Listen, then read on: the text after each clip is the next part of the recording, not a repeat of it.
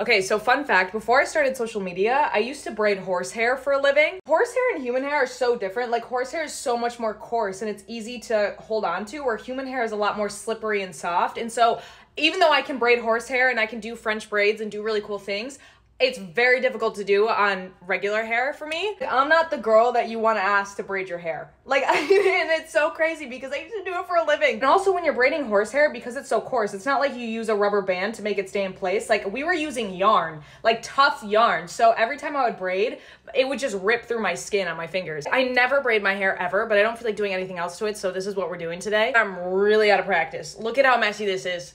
It's